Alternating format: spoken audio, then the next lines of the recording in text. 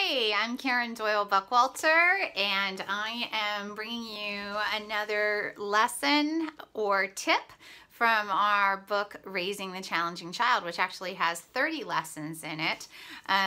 This lesson is provide clear and consistent limits. Now, lots of parents probably realize that that is important to do. But over the years that I've been working with families, it's very surprising to me sometimes how many kids, when we ask, what are the rules in your house, say, I don't know. Honestly, really, truly, the kids are saying they don't know.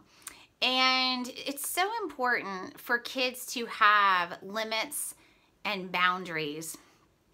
And I think one of the first thing is you have to establish what the limits and boundaries are with some simple rules in your household. The next thing, which is perhaps even harder, is you have to consistently enforce those limits and boundaries. Even when you're tired, even when it would be easier not to, your kids do have to know that you are going to enforce those limits. Because if you don't, they're not going to follow your rules. They're not going to believe that they have to. So that is tip number 4 from our book. Have consistent limits, rules, and boundaries with your kids.